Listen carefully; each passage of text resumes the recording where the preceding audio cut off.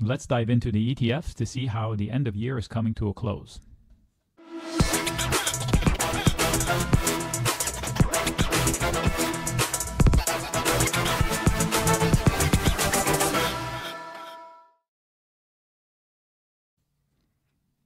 Hey everyone, Nick here. Doing some homework on Tuesday night, short week, end of year, and coming into it with a bullish bias, greatly helped by, if not established by, the Federal Reserve flip from hawkish to dovish, skipping the neutral stance. It gave everybody a lot of courage, so the price action is playing out to the upside. The default statement on all of these is almost all of them are in a rising wedge. If you look at it, it's a long rally that came in a short period of time that is continuing to set higher highs and higher lows. So the instinct is to fade it. The danger is to short it without real good reason. In other words, I do see some reasons to short some things. For example, this particular ticker, which is the XLF, I'll start there.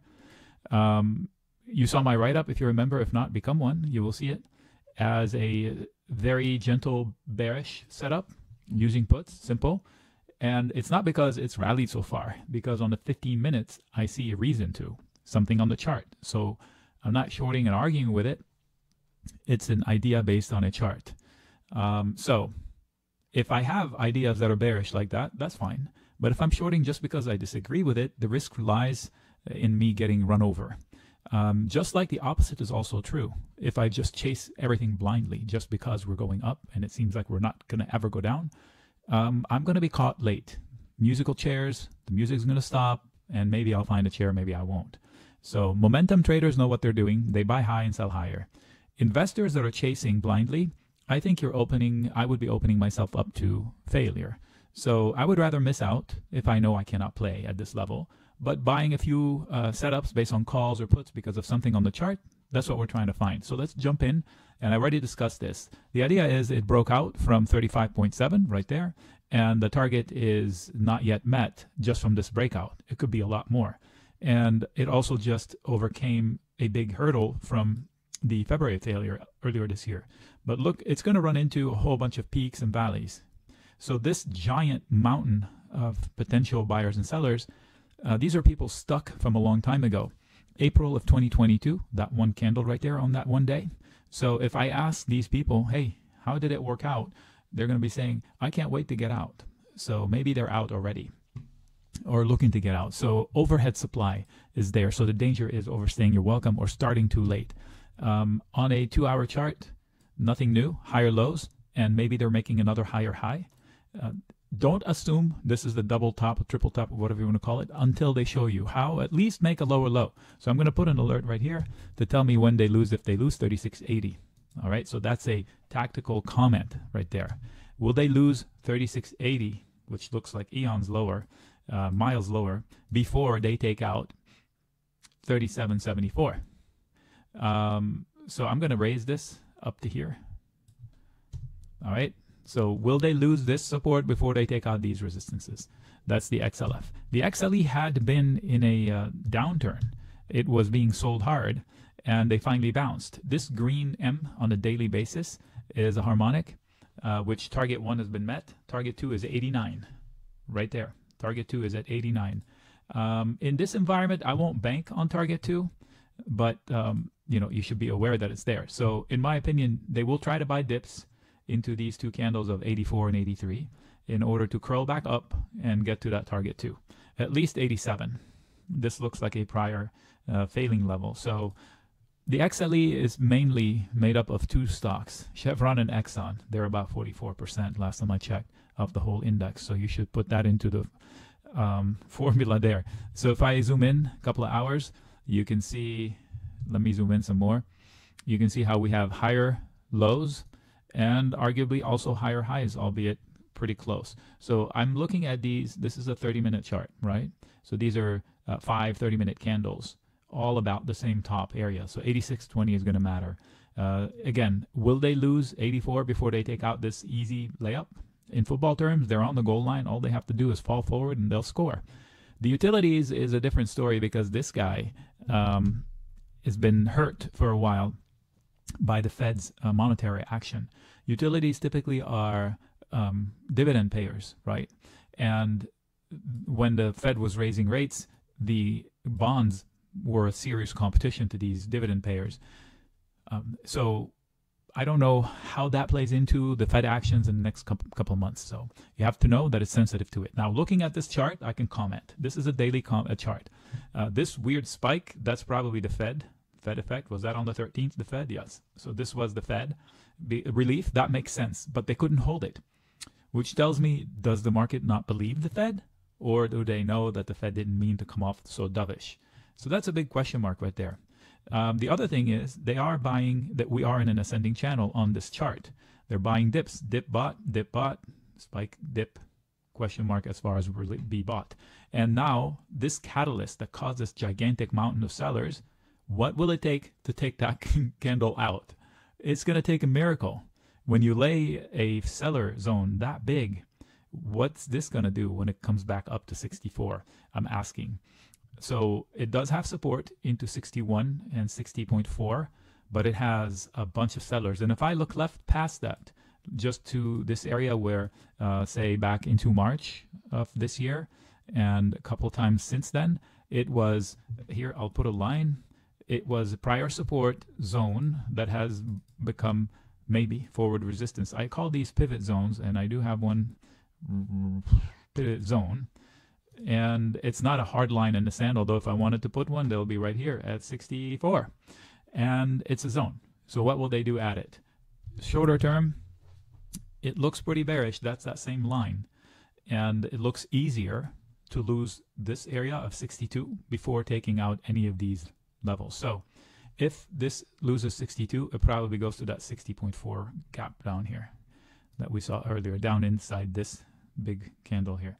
All right, XHB Home Builders. This one puzzles the hell out of me, so I don't trade it. I have so many questions. I don't get it. Let me take out my comments. They're embarrassing. Not because I don't know what I'm doing. I don't get it. I honestly don't get how real estate kept on rallying into exploding interest rates. And I know for a fact that people in the commercial real estate are struggling, or at least I spoke to one person that I know knows what he's doing, and he's struggling. So this is beyond me. Therefore, I don't participate.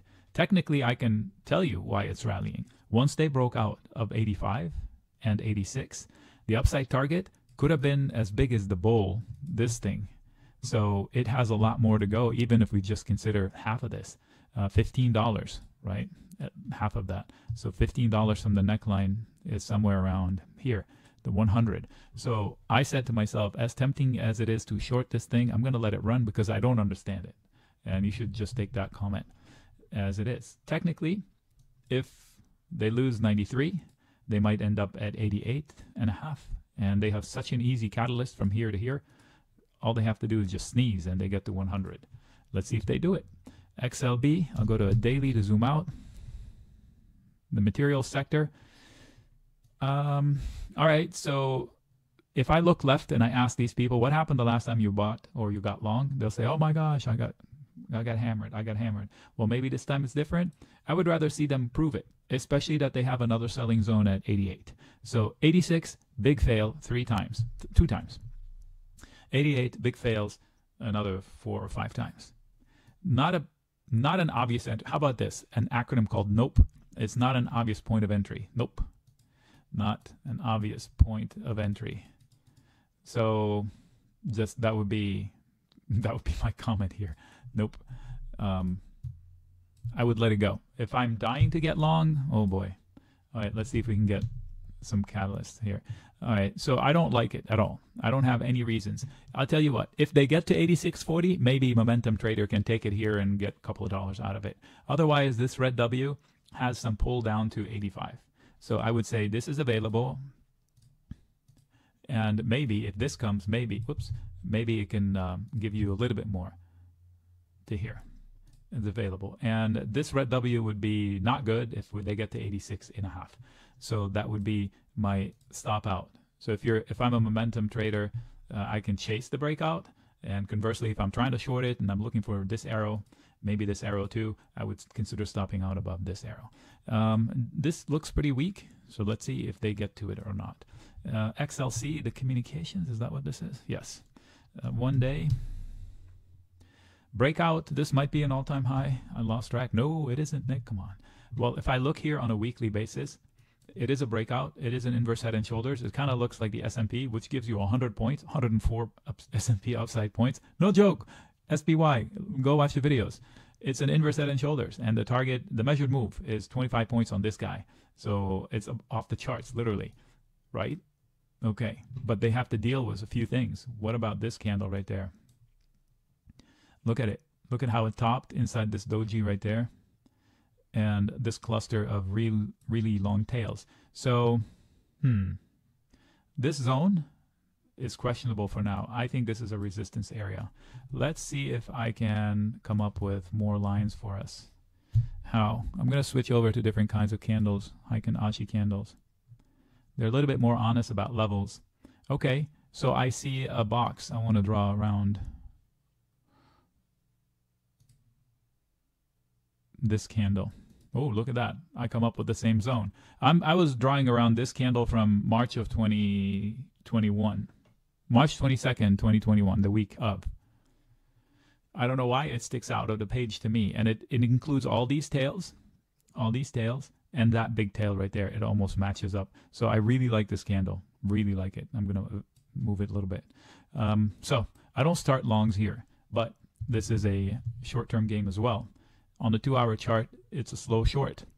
Just like the other one, that red W could play out target 1 and target, God, I can hardly see it, target 2, but it has to not exceed 73.80. You can extend it to 74. It's actually 73.80 on a closing basis. So target 1 down to 71.50 maybe. If that plays out and they bounce, they could make a lower low and finish this to 70.5.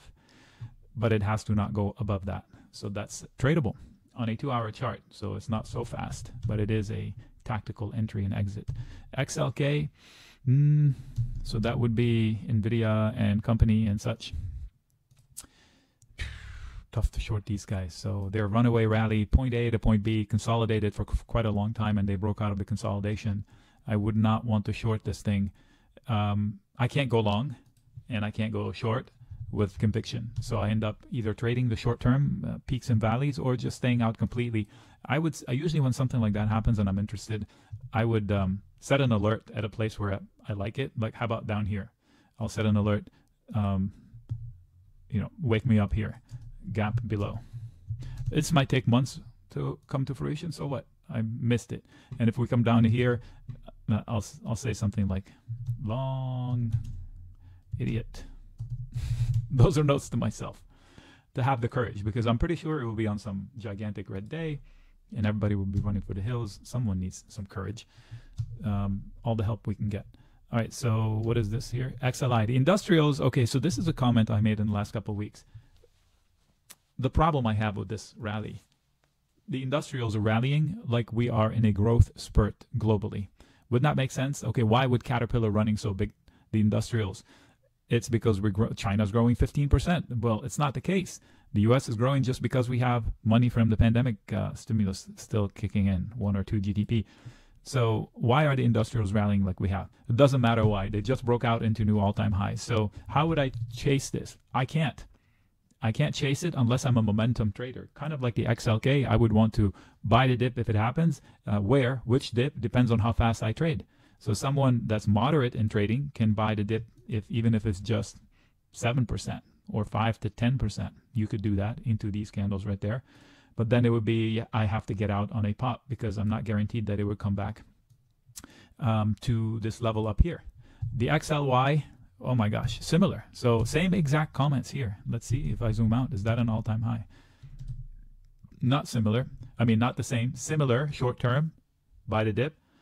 I don't know if this is a confirmed breakout. So we had a weekly close and we didn't have a retest. So the breakout from 178, 177, 178 on a weekly basis, I would like to see a breakout, a retest, maybe lower than the neckline and then beating where they came down from. So I don't know if they came down. I wouldn't consider there was a retest. So it's breaking out.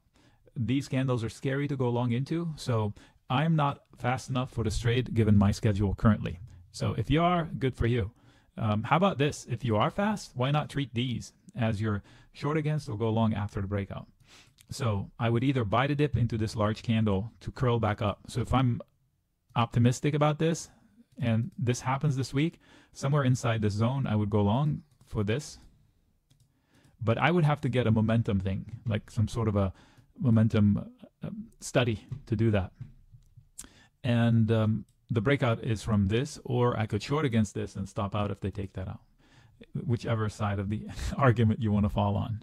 Okay, XLP, consumer staples. For a long time, these guys were not getting the respect. So if they tell us that the economy was slowing down, wouldn't you think that they would buy more of this stuff, less of the discretionary? The discretionary was rallying, and not too long ago, while this one was falling out of control. Like companies like Pepsi was falling, like the sales are going to plummet if we had a recession. I don't know, the logic doesn't play out with me. Nevertheless, we have this whole zone that was support, and then they lost it in this giant battle, and here they are inside that giant battle. Boy, it looks like that Mad Magazine.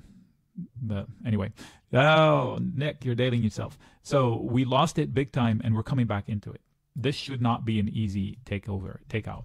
So I wouldn't chase blindly here. 69.50 might be easier than 73.50. Is that fair? 69.50 is easier than 73.50. In fact, 68 is easier than 74. See if you can put that comment to work. A huge failure at 72.60, so you might want to put a line there. Just a visual reminder as to the bumpers we're playing with.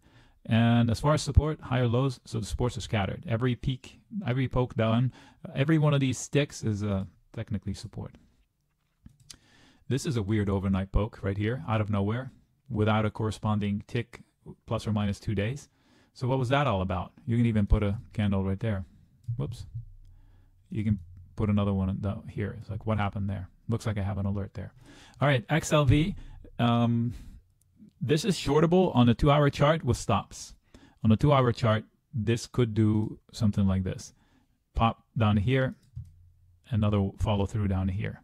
But you must stay below 137, 138. I'm going to move it up a little bit. So if I buy a put here and they get up to here on a closing basis, I would consider exiting out of the put if I haven't been stopped out by money lost. So put a pain tolerance thing here. All right, so let me zoom out to 1 day and see if I can see anything. All right, so multiple failures up at these levels with varying degrees, right? These are hard failures. The last 3, 4 times we were here, hard fails with one poke up here. All right, XBI are probably going to look similar. Yep. This is a biotech. The other one was a healthcare. I can't remember which one. I think this one is made up a whole bunch of small ones. The other one is made up of several big ones. Double check just to know what you're trading. Lower highs, huge rally into prior major fails. Doesn't inspire confidence for me. Momentum traders might be able to trade it short term. For me, I would let it go or I would definitely exit. I would not start new. If I do start new, I would not start big. I would leave room to add. All right, so we did all of these. I don't know if I'm missing any ETFs. If I am, reach out in a comment. Would love to know what you think of the content, and if you'd like to see more and what other tickers am I missing, we will add them. We can also discuss in the comment. Just keep it clean. Family show. Peace out.